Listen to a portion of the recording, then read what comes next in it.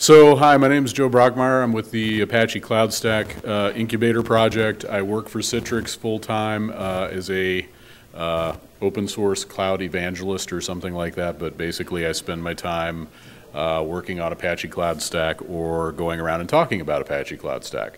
Luckily, I have absolutely no revenue responsibilities, so this is not going to be a sales pitch. I'm just going to try to give you the overview of what Apache CloudStack is, what it does. I like to get the temperature of a room before the talk, so let's see how many folks are actually using cloud services right now or setting them up. Okay. How many folks are actually setting up your own infrastructure as a service clouds? How many people want to? Oh, I was hoping for more hands on that second one. Okay, well, maybe this will convince you. All right, I'm going to speed through then the characteristics of clouds and things that I assume you all have a grounding on. So, for example, NIST has a really good definition of cloud. I like to add something to it. So there are basically 5 characteristics of clouds that they subscribe to, which is number 1, on-demand self-service. If you can't, plop down your credit card or your user credentials and spin up a service without intervention of the IT department or something, it's not really cloud. Broad network access, if I can't get to it, if you don't have a decent network, it is not really cloud. Resource pooling basically means that you're using storage and network and compute for multiple users or customers or whatever. You're basically taking that stuff and parceling it out to people as part of your cloud services in one way or another. Rapid elasticity, if I can't spin up 100 instances at once, I don't really consider it a cloud service. Or take down services rapidly for that matter. Measured service, if I can't bill you or if I can't tell a department at the end of the month how much it used, it's not really cloud. And finally, the thing that I add to it is API access. Something like Amazon Web Services is nice. If you've ever used their web interface, though, you don't want to be provisioning everything through that. If they don't have an API to get to it, if I can't do things programmatically, it's not really cloud to me. It's not useful. Does anybody need an explanation of the different cloud service models? Everybody is, I'm assuming, comfortable with the difference between IaaS and all that, okay? Deployment models are pretty straightforward, public, private, and hybrid clouds. Anybody not comfortable with those differences or those terms? Okay. And being as I'm at ApacheCon, I'm assuming why open source does not really need a lot of discussion. Anybody in here who's not convinced about open source? Okay, good. Every once in a while you go to a Linux event or something, there's a couple of people like, I'd like to hear the argument just for my boss. Okay, fair enough. But I'm assuming everybody here can make that. So let's talk about CloudStack itself. Start with the CloudStack history. This slide keeps getting longer every time I give this talk. Funny how history works that way. CloudStack actually started, its origins were in a startup called VMOps in 2008, which later became Cloud.com. That was then released as CloudStack under the GPL v3 in May 2010. It was one of those delightful open core projects at the time, so not everything was open. Some of it was open, some was not. The entire thing, Cloud.com was acquired by Citrix in July 2011. And then it was entirely open sourced in August of 2011. There was last year a little bit of contention when CloudStack was proposed to Apache, and I think some conspiracy theories and things like that. What really basically happened was this.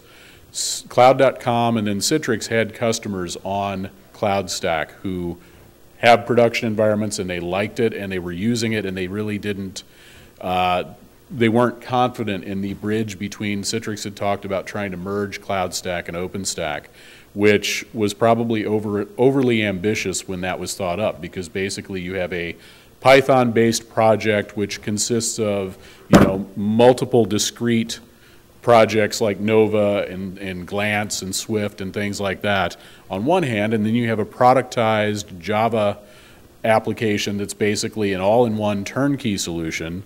And it was just overly ambitious thinking they were going to be able to merge these two projects. So eventually Citrix said, okay, we have people paying money for this and they'd like to see it continue.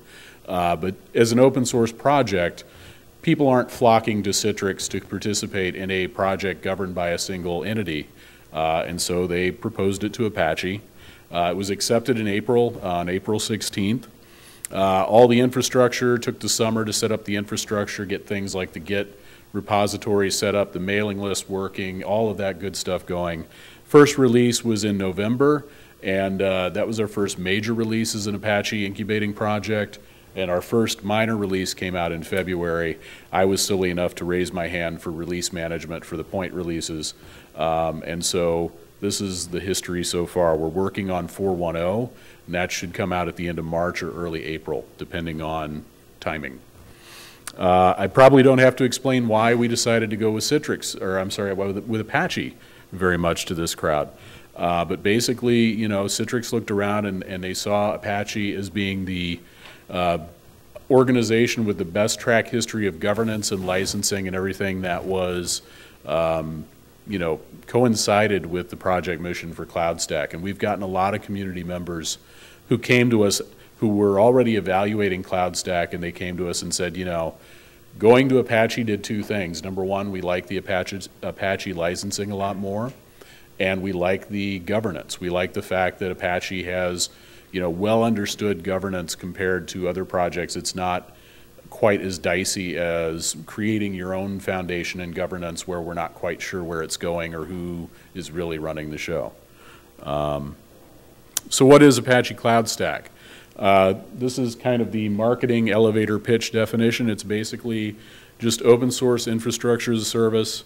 We support multiple hypervisors. I'll talk about that. High availability, complex networking, firewalls, load balancing, VPN configurations in a multi-tenant environment. This is basically pretty much everything people want today when they're talking about a cloud environment, especially when you're talking about private cloud or setting up a public cloud.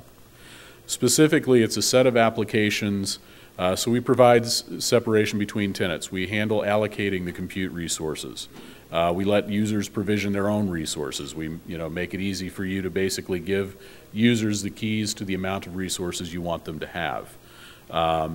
It's massively scalable. We have customers like Zynga, or I should say Citrix has customers like Zynga, who are managing tens of thousands of physical hosts using CloudStack in production. And of course, it provides usage accounting. I'm going to go through some of the top level features and most interesting things that CloudStack does.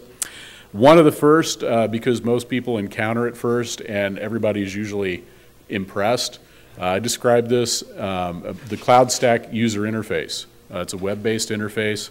I was at a Texas Linux Fest last summer and I was trying to describe it. I was trying to come up with a good metaphor, and basically what I came up with, you know, it's kind of like a kitten riding a unicorn over a rainbow. You know, it's just amazing. This is not an actual screenshot. But the CloudStack UI, it's a reference implementation of the API. It's basically AJAX. It uses JSP for localization. And you can do all sorts of customizations. We have people who have taken and, you know, basically swapped out the logos and colors so it looks like their companies. We have customers who have basically rewritten the entire interface. And one of the concerns a lot of people have when they ask about, well, I can do this through the UI, but what about the API? The UI is a reference implementation, so basically there is nothing you can do in the UI that you can't do via the API. There may in fact be some things you can do easily programmatically with the API or with CloudMonkey, which I'll talk about a little bit, but there is nothing you can do in the UI that you are hamstrung from doing via the API. This is a screenshot of what it looks like. If we have time and the network cooperates, I'll do a quick demo of the UI, or of CloudStack actually. This is kind of a look at all of the components that CloudStack provides. So we have not only the CloudStack API, we also have an EC2 and S3 API that works. If you need to use that, you can turn that on and use that as well.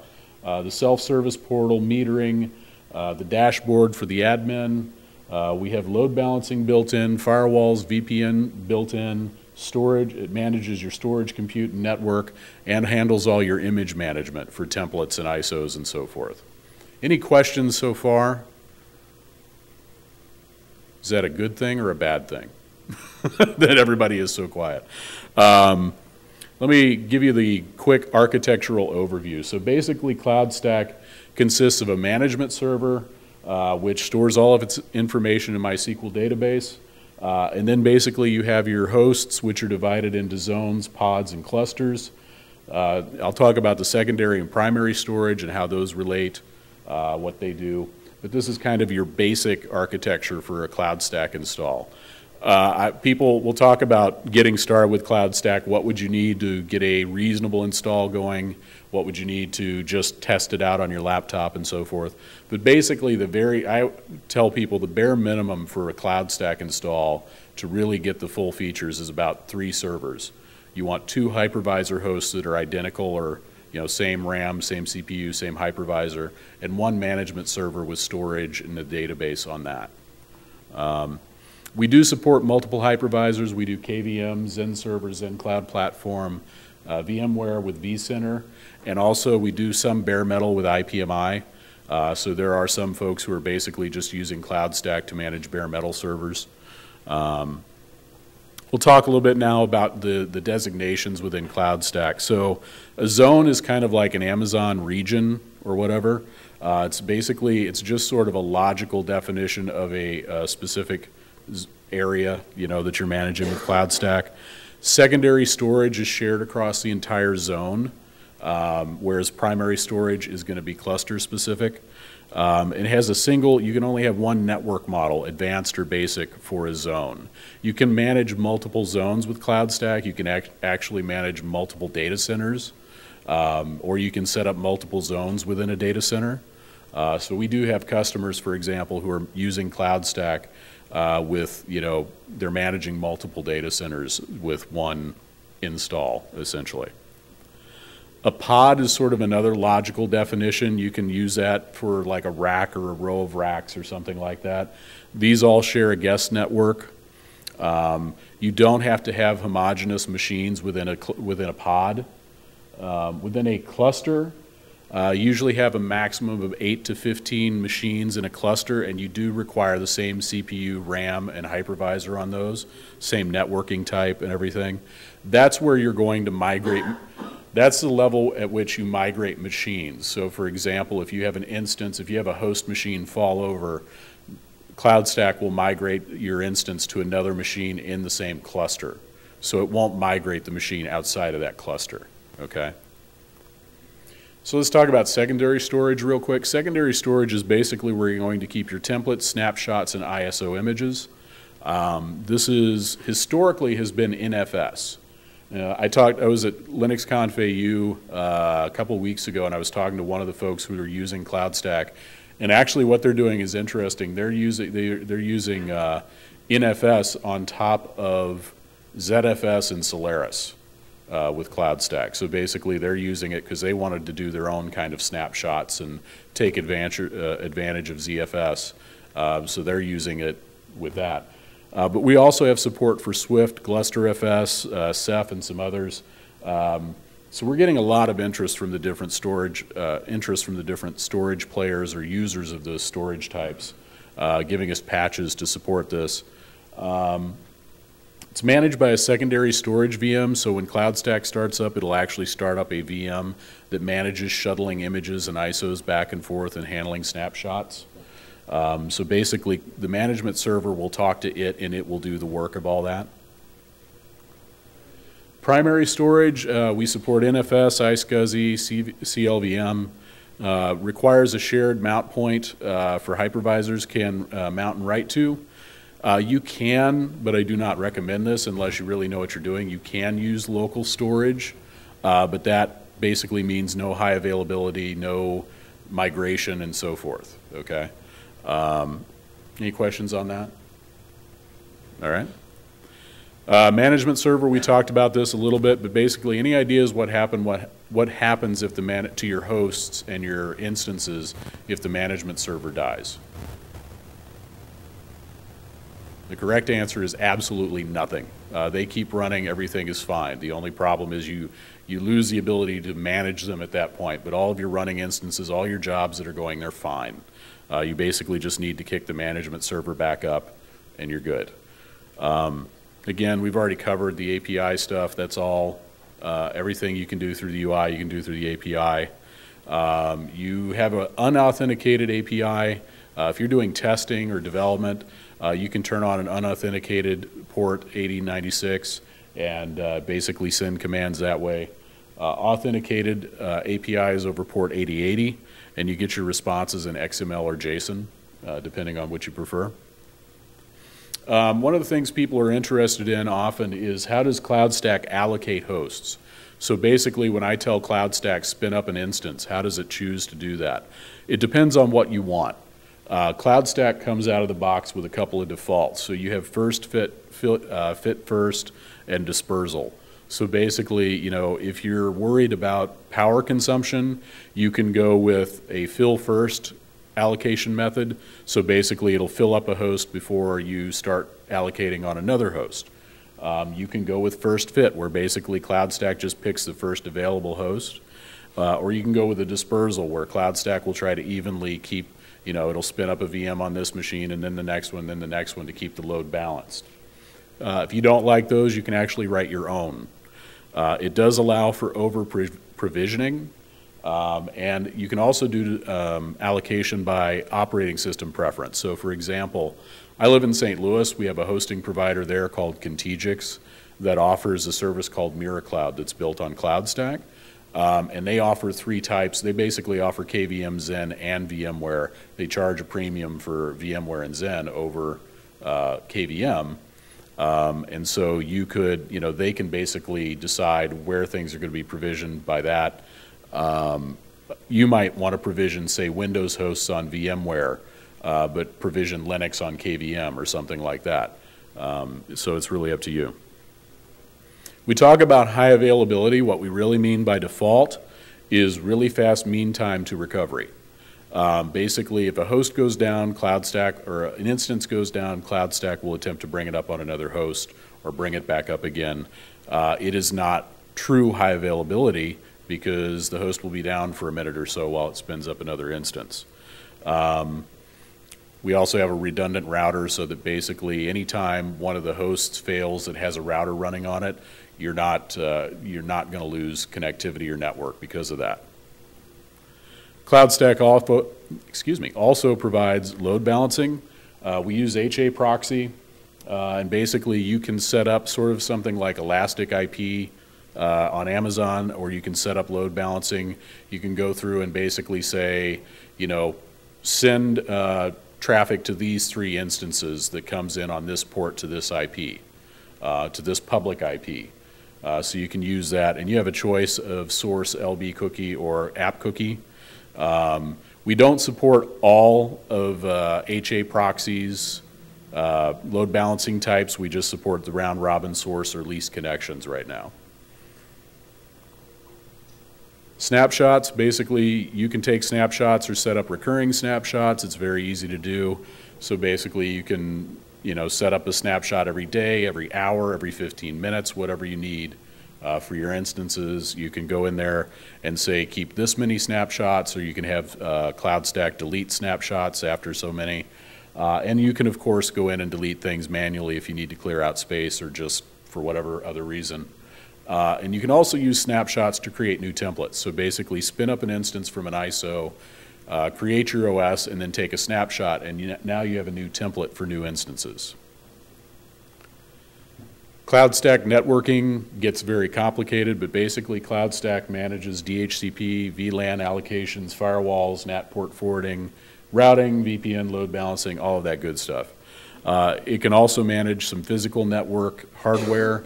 Sadly, I've had no hands-on experience with this because for some reason Citrix has chosen not to buy me an F5 or any of these fun toys for my home use. Not quite sure why. I hear they're a little expensive. We have two types of networking in CloudStack, basic and advanced. Basically, basic is one physical network. You know, everything has a unique private IP. You're not really pointing anything at a public IP. Advanced is for when you actually want to be doing things outside of your own firewall and attaching public IPs to things and getting into more complex networking setups. has several networks so that you can actually split these out for performance and so forth. But basically, there's a management network where all that traffic is related to the management server communicating to the hypervisors. The private network where all the system VMs are talking to one another and so forth. The public network, the guest network, link local for communication between the hypervisor and system VMs. A lot of customers find VLANs limiting, so we have implemented security groups, which is basically using layer 3 isolation and using CloudStack to manage all of the, what you can connect to and so forth instead of using VLANs. Default, of course, is deny traffic, so you have to basically open up everything that you want. One of the things that some folks seem to find a little confusing with CloudStack is domains, accounts, and projects. So basically, when you install CloudStack, you start with a root level domain where you can create administrator and user accounts. If you have customers or departments, depending on what you're using CloudStack for, you can create domains under that, and then you can create admins in that domain or regular users. And give them access to a certain, you give the domain access to a certain amount of compute resources and storage and everything, and then they can administer it within that. And then you can also use projects to organize time-limited things. So, for example, if you're doing a proof of concept for your website or something like that, you can set up a certain amount of resources in CloudStack for that. You can put it under a project, and then when the project is done, when you've decided, okay, we don't need to worry about this anymore, you don't have to worry about going through and deleting 15 different instances or something like that separately, or remembering, well, which instance is associated with this and that and the other. You basically just whack everything in the project. We support LDAP integration, so you don't have to worry about creating new users. We don't do really complex role-based access control in CloudStack right now. So, for example, it's only as fine-grained as admin and user. There is no well, this user has just this one admin permission, but not others or anything like that. There is some proposals to integrate more RBAC into CloudStack, but hasn't made it in just yet. The account system is very simple. Don't make it overly complicated. A lot of questions I get are from people who are like, well, I think it should work this way, so how do I do that? It's just not like that. This is as complex as it gets. Usage accounting, basically, CloudStack keeps statistics for everything that you're doing within CloudStack and what you're using. You can pull it into Excel or some billing solutions like Amaista and stuff like that. Surprisingly enough, Citrix has a billing solution that they will sell you if you want to do that. But basically, you can use that whether you're doing public or private cloud to make sure that you're keeping a good track on what everybody's using. Any questions so far? Yes, sir. Is there any thought about having multiple root domains? I don't know. I haven't heard any proposals on that. Why would you want multiple root domains? Hosting? Okay. But I mean, as opposed to a domain, like what? So maybe I'm misunderstanding. When you said you can have a domain that is root, if I understand that to imply that you can only have subdomains under that domain. Maybe you can go back a slide and you can. Okay, I think I understand. So basically, within a domain, can I have a subdomain? Yeah, I think you elaborated on that one, but can you have multiple domains? Period. Not within a zone, no. Not multiple root domains. You can have multiple domains, yes. So, like for example, we have a demo instance, and I have a zonker.net domain under that, and David has a GNSA US domain under that. Is that? That's Okay. Okay. Any other questions? Thought I saw another hand, but maybe not. Okay. Let's talk about trying CloudStack. So if you actually want to test drive it, being an infrastructure as a service cloud, it is not trivial to set up, but there are a couple efforts to make it real easy to use. for initial impressions. One of the things we have is called DevCloud. It's a VirtualBox image. You basically download it, spin it up in VirtualBox. You can have this up and running in probably 5 or 10 minutes. There's been a fair amount of work that has gone into this. It's very easy to get started with. There are a couple of downsides. You're doing nested virtualization in a VM. It's not very speedy, It probably will take about 10 or 15 minutes just to spin up its first system VMs and actually get cranking along. It's good for development purposes. We have a lot of developers who like to use this because they can basically push their changes in, restart the management server and see whether or not it's working, see whether or not they get errors. But it's absolutely positively not for any kind of production use at all. Don't even think about it. We also have some developers who run into trouble because they're trying to do real world, like they're trying to test DevCloud with like real world hardware and storage solutions and things like that. That's where it kind of falls down. It is not meant for that sort of thing. But it's easy to set up. Basically, just install it. There's some instructions on the wiki. You'll log in on your machine, localhost 8080 client, and or you can just SSH in, and you can kind of tool around and get the feel for the UI and what it does and how it works. There's also a project called DevCloud KVM. This is basically to take a Linux host running KVM and do a similar thing to DevCloud, but instead of running it in VirtualBox or something, you're just turning the whole box into a DevCloud, and this runs a little bit faster and a little bit better. I'm not sure how mature DevCloud KVM is. It's only been working. It's only been in production, or I'm sorry, they've only been working on it for a couple of months, the developers who have been working on it. But it's also listed on the wiki there, and I will give them the slides, and I'll put these on SlideShare so you can find the slides and go to these links and test them out later. There's also a CloudStack runbook for running basically a single server install. David Nally, who some of you from Apache probably know, he's very active in our project. He wrote that, got a lot of fixes from the community. You can find that at that link there.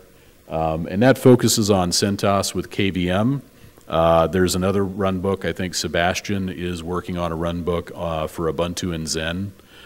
So there's a couple of efforts afoot to basically come up with a guide for the simplest production installs of CloudStack, so you can get it started and get used to it.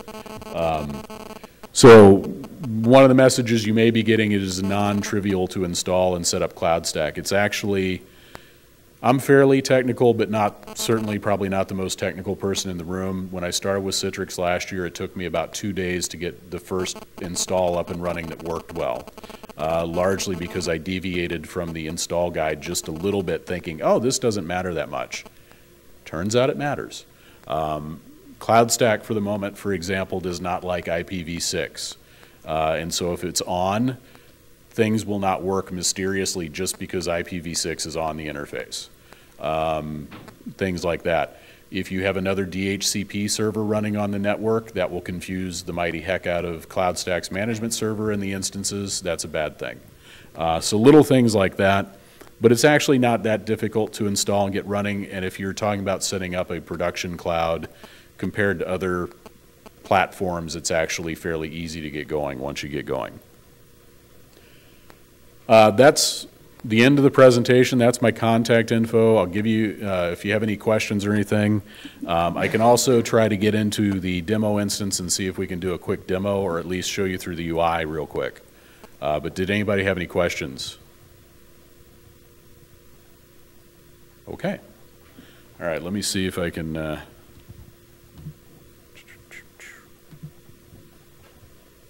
get a good demo going here.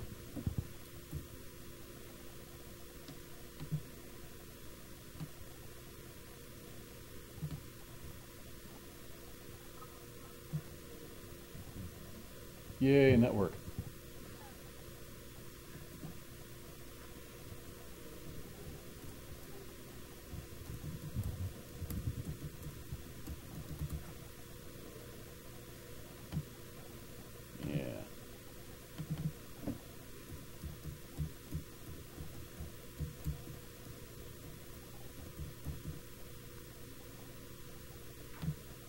There we go. All right, so this is sort of like the screenshot I showed you earlier, and if we have time, I'll show you both the main admin interface and then a domain user or admin interface. So this is sort of the dashboard that you get when you log in. It will show you real quick any major alerts. These have been sitting for a while. System capacity. This is actually, yeah. Yeah, we're waiting to have more public IP addresses allocated from the corporate powers that be, so that's kind of why we're getting the red there. But basically, you'll get a quick look at your storage and your IP allocation and all that right here. Go down here, you can see all of the instances that are currently running in the entire zone, and then you can basically get into one of the instances and see what's going on there. Quick click, and this is a little slow over a long haul network and on a Wi-Fi connection like the one we have here, but basically you'll pop up a console and you're right into the instance without having to SSH into anything or do anything weird.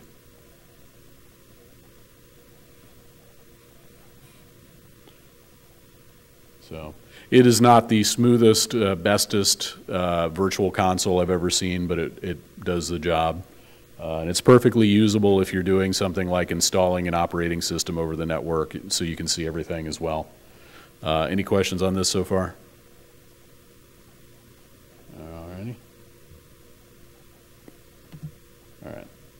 But you can get in here and kick the machine, kill it, basically change the password, all that good stuff.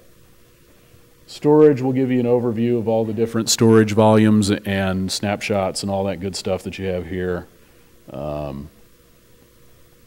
Get in and manage that.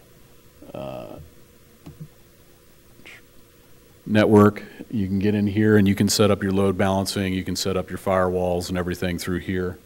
Templates, this will show you all the templates that are available to the entire system.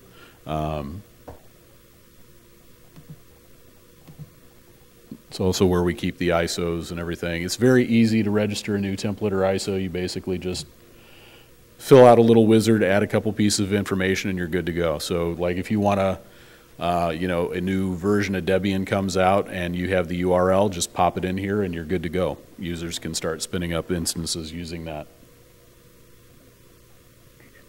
All right, there we go. Events, I hate this icon because it makes it look like it's a calendar or something. This is actually a log. This basically will show you all of the most recent events that are interesting. Or you can look at the most recent alerts.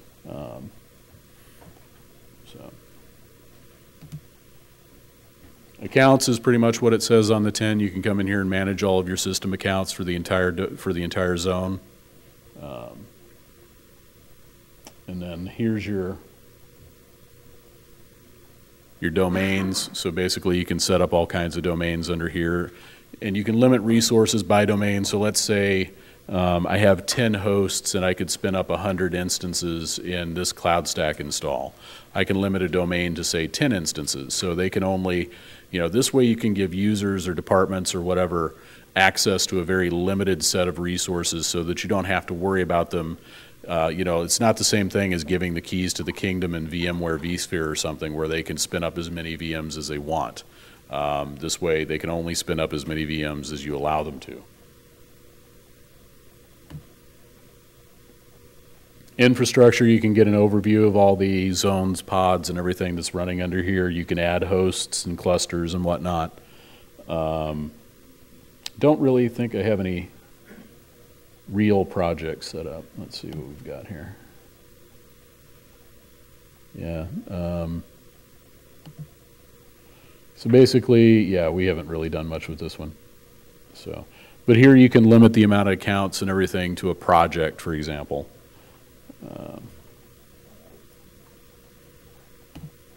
Global settings, you can get in here and basically change all the major settings you would want to, for example, turning on the EC2 and S3 APIs and whatnot.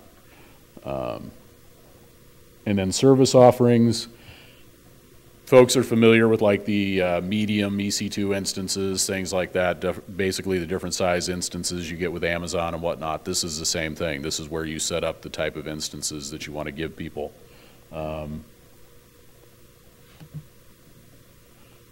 And it's pretty easy to define a new instance. I used to work for a hosting company that used OpenVZ, or I'm sorry, Virtuoso, which has its cousin OpenVZ. And setting the amount of CPU and the amount of RAM and things that people could have with an instance was crazy, because you had to do it in some weird bean counter, like weird strings, instead of just saying, give this 4 gigs of RAM. It was some weird format. Yeah.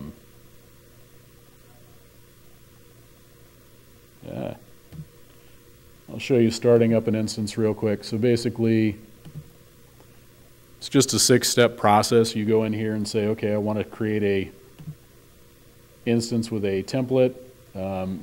You can have private templates, you can have community templates. So, if you're in a zone and you create a template and you want to share it with people, you can do that. Or you can choose not to. You can, as a user, you can create a template that's not public. So let's say that I want to start that one up. Go over here, let's say a small instance. I'm not going to get a data disk offering with that.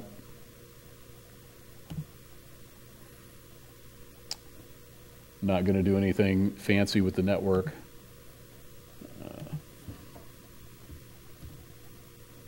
Give it a quick name. And it'll take a couple seconds, maybe a minute to spin up, and there you go. And of course, you can do all that via the command line with CloudMonkey. You can do all that. In fact, I'll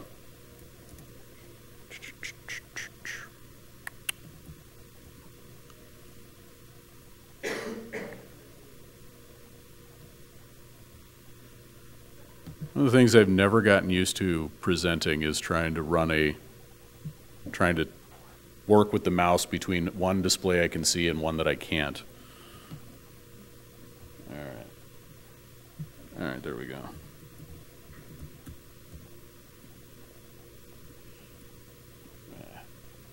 So basically, CloudMonkey is a shell or a set of command line tools that you can use to work with CloudStack. All you need to use this is basically your user secret API key and your user ID key or whatever. Again, if you've used Amazon Web Services, you've used something similar. You put that in your configuration file, and then all you have to do is start this up and associate it with a specific instance. And so mine is associated with a demo instance. And I can just say, list, and it'll give me, all the type of things that I can list. So I'll say list ISOs, and it will give me, a list of all the different ISOs that are available. Or I can say list